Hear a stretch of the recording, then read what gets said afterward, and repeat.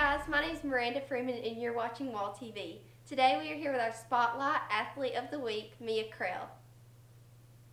So Mia, tell us a little bit about yourself.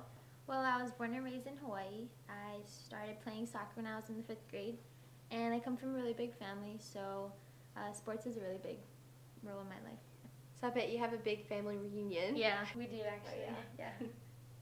So what do you like about being on the team here? I like that it's more of a family than a team.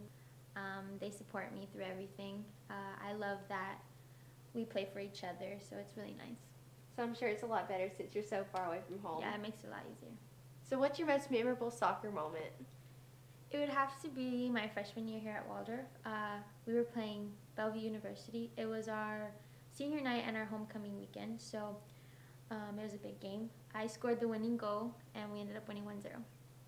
So Mia, you look so pretty today. Is there anyone special out there? There's someone. Really? Who is it? No, I'm not gonna say. No hints at all? I mean, he plays on the soccer team. Oh, okay. Well guys, she's taken. So Mia, thank you for joining us today. Is there anything else you'd like to say?